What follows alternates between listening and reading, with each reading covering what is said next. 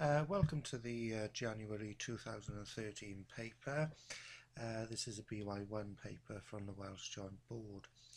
We're looking at question 6 now, which is on mitosis. This is the first question that they've used just chromosomes to represent the stages of mitosis. Normally they would actually put the outline of the cell in. Now I know that speaking to some students, they found this a little bit problematic. Just to see the chromosomes seemed to put some people off.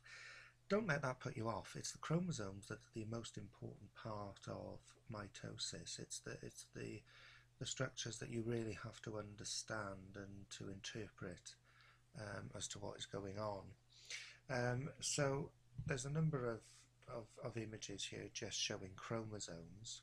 Okay, so we'll give these a little look now.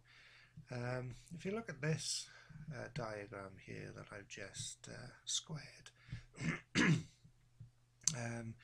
you should be able to interpret that stage of mitosis. It is showing the separation of chromatids to the opposite poles.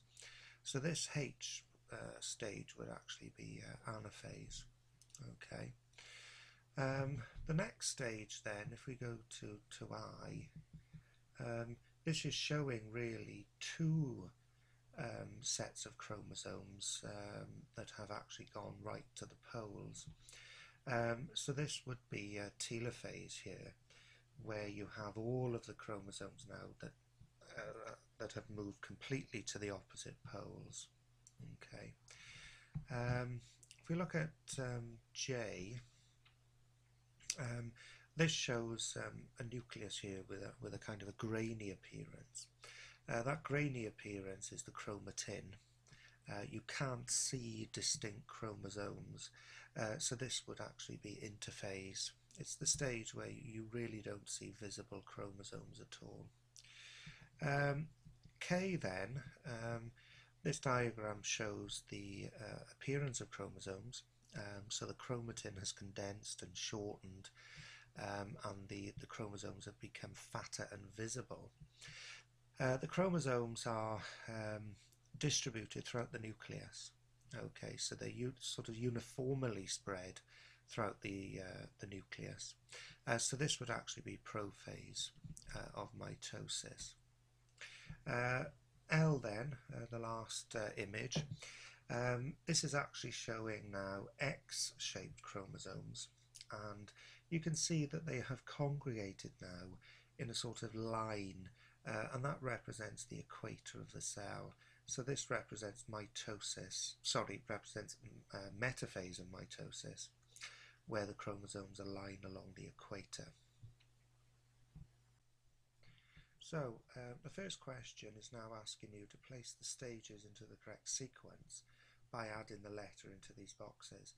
This is a basic question that is always asked. You do need to remember the order of the stages of mitosis. Okay, and in this question you have to obviously interpret the images to find out what stages they are. So they're giving you J as the starting point, which is interphase, which is correct. After interphase it's prophase, so the answer there would be K. After K it's prophase. Okay. Sorry, after K it would be metaphase. K is prophase, of course. So after prophase would be metaphase, and that would be image L, where the chromosomes are aligned along the equator. So after metaphase, you would have anaphase, and if I just scroll up again, you can see now image H is anaphase. That's showing the chromatids being pulled to opposite poles of the cell. So that would be H.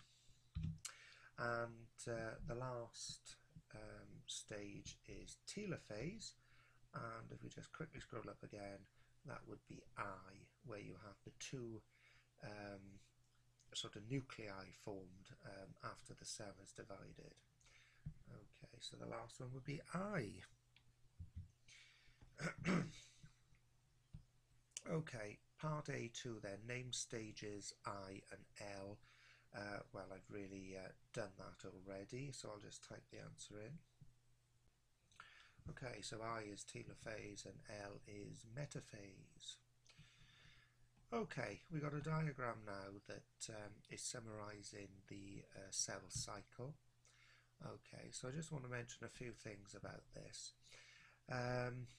G1, S and G2 represent the three subdivisions of the interphase stage.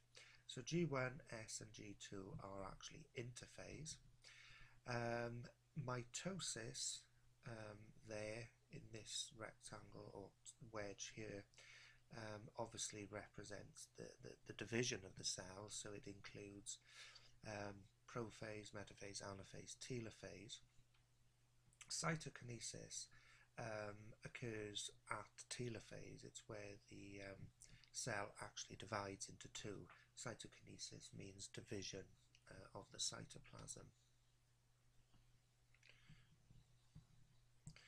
Okay, so you've got a table of data here which you will need to use later on in the question. It's looking at the DNA content of the cell during each of the stages in the diagram we've just looked at. So you've got G1, S, G2, M for mitosis, C for cytokinesis.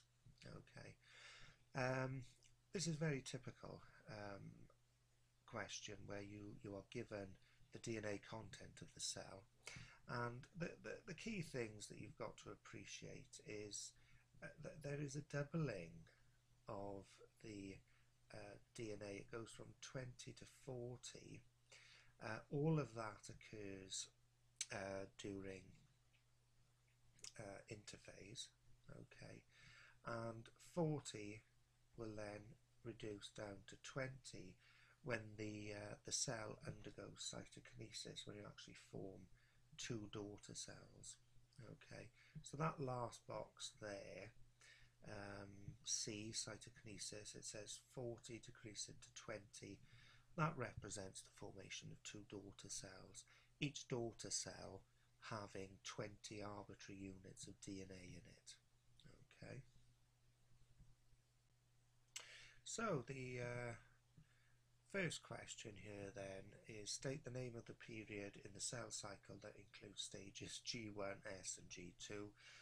Well, the answer there of course is interphase. Okay, the next question, state two events that occur during this period. Again, you should know quite a few events that occur during interphase. It's the stage of the cell cycle that lasts the longest, approximately 23 hours.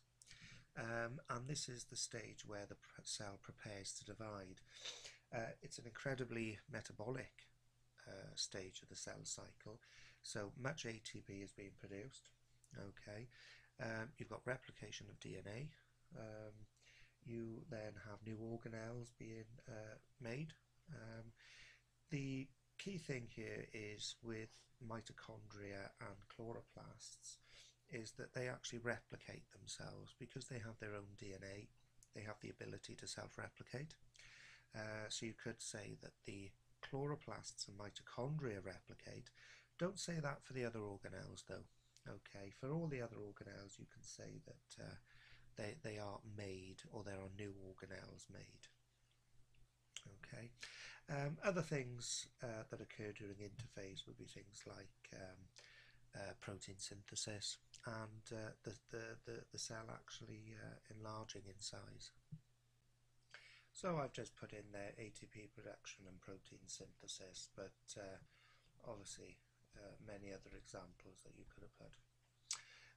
Using the information provided in the diagram and the table, explain why it is important that the DNA content of the cell increases during stage S and decreases during stage C. Well, during stage S, the DNA has doubled. Okay, it's gone from 20 to 40. All right. That has to happen. You have to double the DNA content because you are turning one cell into two cells. Alright, so during stage C you've got cytokinesis, where the two cell or the one cell divides into two. So each of the new daughter cells, as they're called, requires a full set of chromosomes known as the diploid number. So that's why during S stage the DNA content doubles from 20 to 40. That then halves from 40 to 20 during the C stage, which is cytokinesis, because two new daughter cells are being produced. So I've just written in the answer there exactly really what I just said. Doubling from 20 to 40 during S stage. During the C stage, two daughter cells are being produced, so each cell needs 20 units of DNA, which is the diploid number. Okay, so that would get you 2 marks. Part D then, explain how mitosis maintains genetic stability. Alright. It is important to remember that during mitosis you have two genetically identical daughter cells. So mitosis is a form of cloning where you get no variation occurring in the DNA, so no genetic variation. And that sort of maintains the genetic stability there. So you've got two genetically identical daughter cells